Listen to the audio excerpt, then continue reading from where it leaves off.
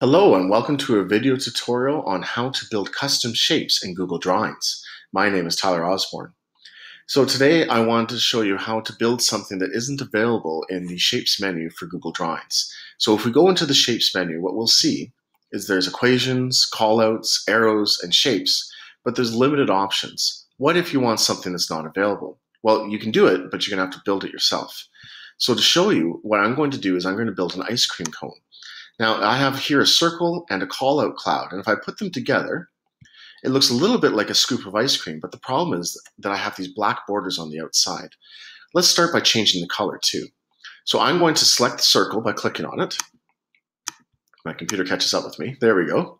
Now I'm going to press and hold the Shift key, and I'm going to click on the call-out cloud as well. And I get the two of them together. I go to my Fill button, and I'm going to choose an ice cream color. Let's go with maybe a deep red here. It's going to be some cherry ice cream. The problem that I have though right now is that there's a black outline, so these don't look like one image. So I'm going to go into the border right here, and I'm going to click the same color that I did for the interiors of my ice cream. And now if I click off, it looks like these two images are one, but they are still separate images. See how I can click on them separate? So what we're going to do is we're going to group them together by clicking and dragging and going to Arrange and then Group. And now it really is a custom shape. I have a shape that is not available in the Shapes menu. Let's put the cone on the bottom here and see what it looks like. Oh, there's a problem. The cone is on top, and that doesn't look like an ice cream cone right now.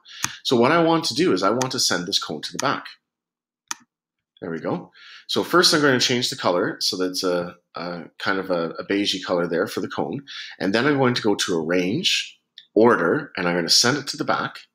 And now it looks like an ice cream cone with a scoop on top. That's all you need to know about how to build a custom shape in Google Drawings. Thanks for watching.